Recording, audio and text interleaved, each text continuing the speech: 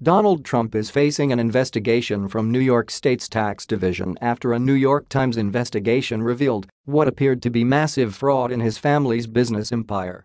The report, which was compiled over the course of the last year, found several instances of outright fraud to transfer money from Donald Trump's father and the company's founder, Fred Trump, to his children while avoiding the proper taxes. This took place over the course of decades as Donald Trump was making a name as a real estate magnate in New York City. The investigative piece caught the immediate attention of the state of New York, where the alleged tax fraud took place.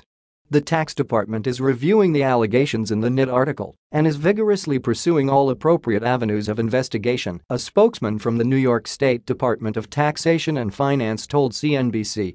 The report claimed that Donald Trump received the modern-day equivalent of $413 million worth of real estate holdings from his father using schemes to avoid taxes, including some legal and some illegal loopholes. The report also contradicted Donald Trump's claim that he built his business empire using a $1 million loan from his father, instead showing that Fred Trump frequently bailed out his son's failed investments. Much of this money came to Mr. Trump because he helped his parents dodge taxes, the New York Times report noted. He and his siblings set up a sham corporation to disguise millions of dollars in gifts from their parents, records and interviews show.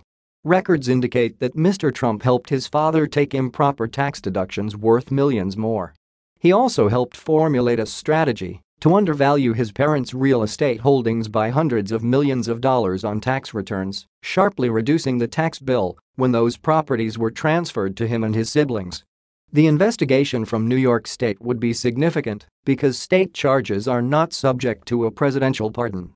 The report could also pose significant problems for Trump because Alan Weissenberg, the longtime accountant for the Trump Organization who worked both for Fred and Donald Trump, was granted immunity by federal prosecutors to reveal information about both Trump and his longtime personal lawyer, Michael Cohen.